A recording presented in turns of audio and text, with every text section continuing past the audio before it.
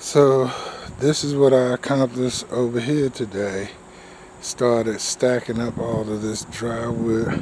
I'm going to move all of this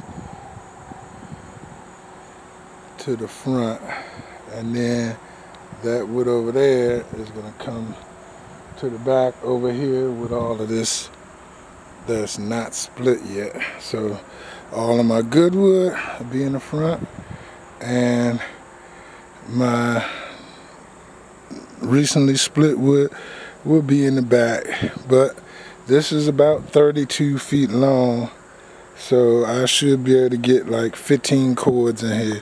This is 12 foot wide, so I should be able to get 2 rows, make a cord, and I should be able to get 15 double rows in here. The wood is about 16 inches, not exact, but it's about 16 inches, so I should be able to get about 15 cords in this little hole, so hopefully that's what happens.